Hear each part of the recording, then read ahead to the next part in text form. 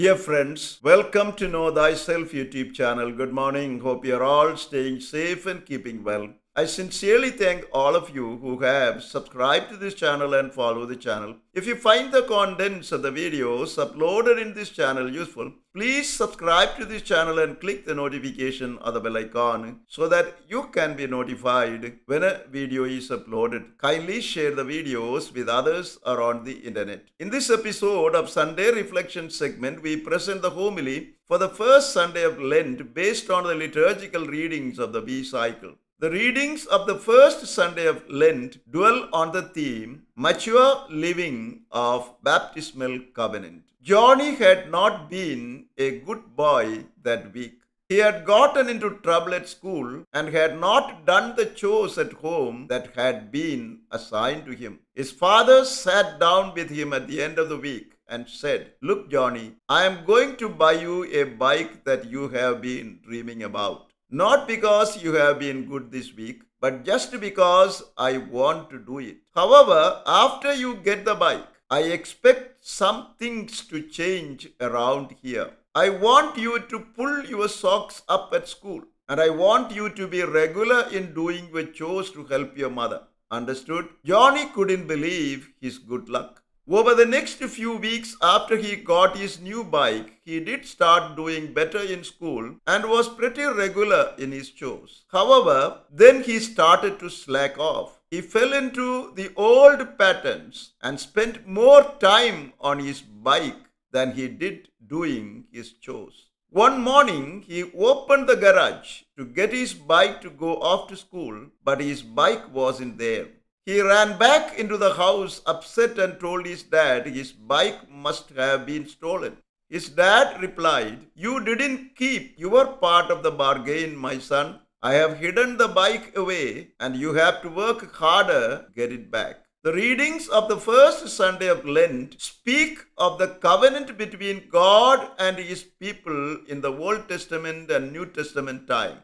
We are invited to live mature Christian lives by faithfully doing our part of the baptismal covenant and by living a life of faith and repentance, particularly as we begin the season of Lent. The first reading taken from the book of Genesis tells us that after Adam and Eve broke the original covenant God made with them by their disobedience and sin, God selected Noah and his family to renew the covenant before the flood. God promised Noah that he would love and care for his descendants and the earth they inhabit. The rainbow that links heaven and earth was given as a sign of this covenant between Noah and Yahweh. In the second reading, St. Peter, addressing the persecuted Christians of the early church, speaks of the new covenant Jesus ratified by his suffering, death and resurrection, to which, as Christians, they have become partners through their baptism. In baptism, they were not only freed from the original sin, but also have become adopted children of God, heirs of God's kingdom, members of the church and temples of the Holy Spirit. St. Peter says further that the waters of baptism are an antitype to the waters of the flood in Noah's time.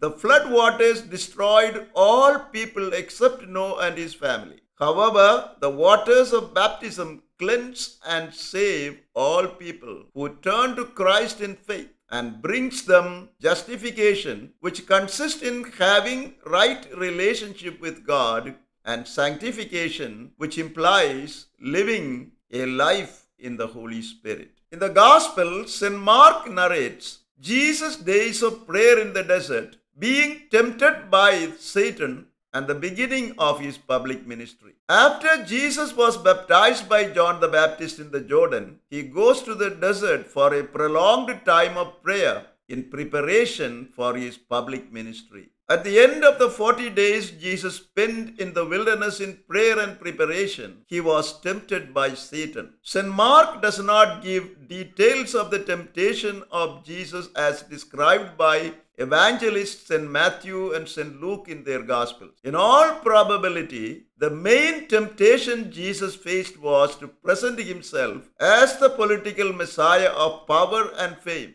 and use his divine power for his personal comfort and to avoid suffering and death. By saying that Jesus was with wild animals and angels attended to him, St. Mark implies that Jesus did not succumb to the temptation, but decided to walk on the path of suffering his heavenly Father had marked out for him. Having defeated the insinuation of the tempter and deciding to be the suffering Messiah as per the plan of his heavenly Father, Jesus began his public ministry by announcing that the time has come and the kingdom of God is at hand, and by calling people to repent and believe in the good news he was preaching. On this first Sunday of Lent, the readings and the liturgy invite us, firstly, to use the season of Lent to fight daily against evil within and around us.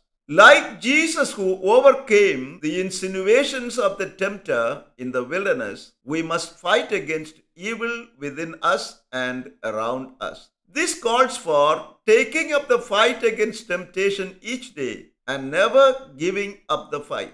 Believing in Jesus' assurance that the Holy Spirit is with us to empower us so that final victory will be ours through Jesus Christ. Secondly, the liturgy today calls us to make the season of Lent a time for spiritual growth and Christian maturity. We can do this by participating in the Holy Eucharist oftener than we otherwise do, by receiving the sacrament of reconciliation more frequently, by setting aside some part of our day for personal and family prayer, by reading some scripture alone or with others, by setting aside some money that we might spend on ourselves to care for the less fortunate in our society, and by reaching out to those who need our time and care. Finally, the liturgy today calls us to live our baptismal covenant with God by renewal of life. Traditionally, the season of Lent is the time of penance, the time to purify ourselves from sinful habits, and the time to get ready to celebrate the Paschal mystery of Christ.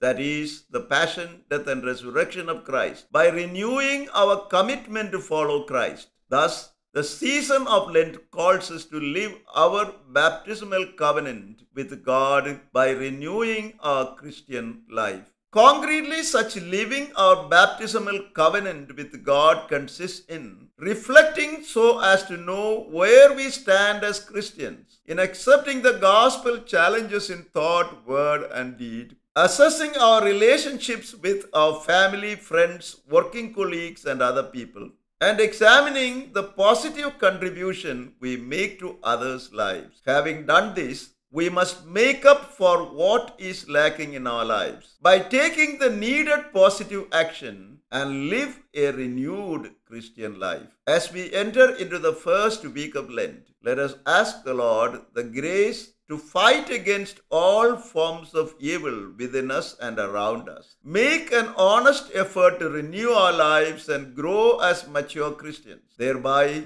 live our baptismal covenant with God by renewing our Christian life. Amen. Thank you for watching this video. Stay blessed until we see you again with another video.